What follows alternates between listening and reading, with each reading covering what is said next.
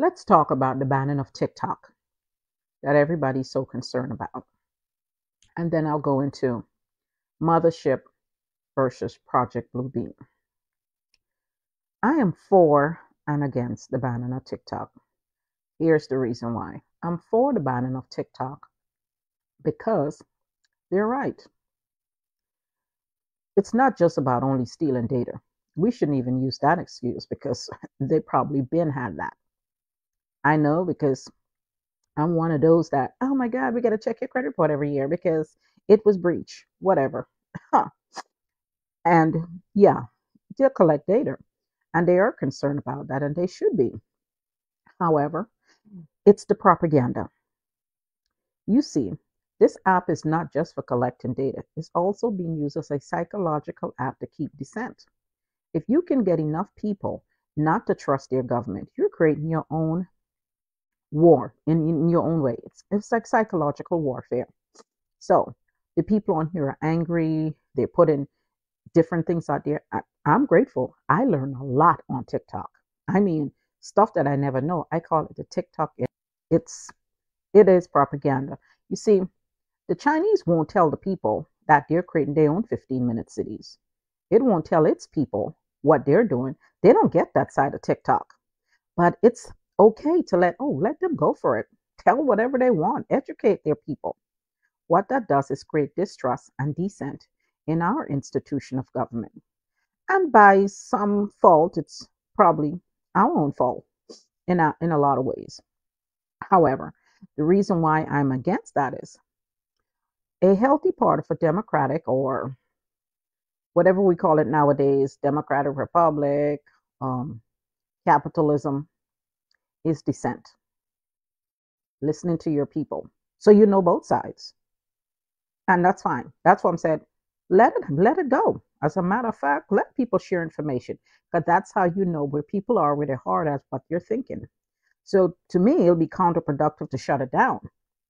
But I find in anything, everything is about money because if some of our leaders was that so concerned about China, uh, maybe they shouldn't be in China's pocket. Not saying they are, so it's about big business and money. And one thing I love about my country is it's about the money. Show me the money. However, so I'm for and against it. So either way it goes, it's fine with me. My 12, no, actually 14,000 followers can just hop right on over to IG. The difference with IG is I don't see the same level of passion and just being themselves. And on TikTok, you get that. You can be yourself. But the disinformation on TikTok is out of control. I mean, but I love it because one side will tell you this is coming. The other side will tell you, no, that's not true.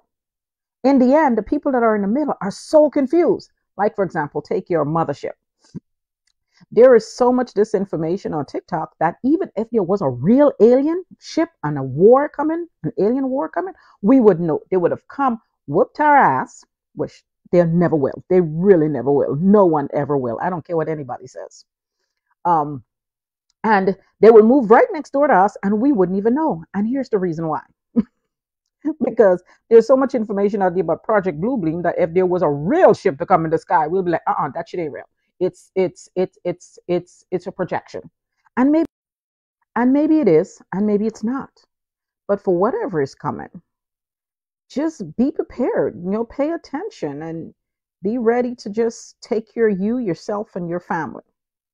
Well, that's my rant. So whether TikTok goes, TikTok stay, TikTok can be healthy, TikTok can be unhealthy.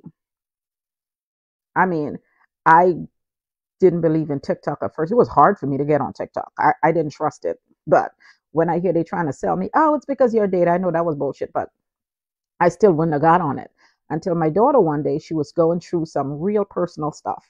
And I was so worried about her. And I see her on the phone all the time, stuck to the phone. And I took her phone and said, girl, what's going on with you? Because, she just go through the motions. And I saw her on TikTok and I like, okay, I like to look at what my kids are looking at. So I said, put it on my phone. I'll be honest, TikTok helped me. Watching people going through, and I've been going through a lot, especially emotionally. TikTok helped me because identify with people that are going through the same things. And I'm like, oh, okay, okay, I'm not that special. It's great. So by identifying with people that are going through what I went through, I'm telling you, it really helped me. It helped me to get out of my own way. It helped me to get out of my own path and give path the growth. I mean, it even emboldened me. I would have never made videos and it helped me because I wanted to do so much more once I'm retired, like really reach across and did something what someone done for me a long time ago, helped me to become a better person. And TikTok helped me with that. But I got what I needed out of it, which was to meet some amazing people that helped me to grow internally and just give me additional information. But I'm not stupid.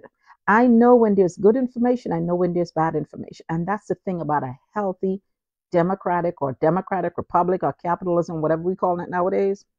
That's what a healthy society is about. And I'm not for completely getting rid of it because what a great way to see what people are thinking and what they're up to. That's just me. And as far as the mothership, whether it's fabricated, I don't believe in an alien invasion, but it can happen. It really can. I can't tell you why, but it can. And if it does, just know this. Bro, it doesn't matter how far you came. You picked the wrong goddamn fight. Because you see, whether you outbeat us by technology, the heart and soul of American people, it's not something you can just put down. Just saying, I could be wrong, but for me, I'm right.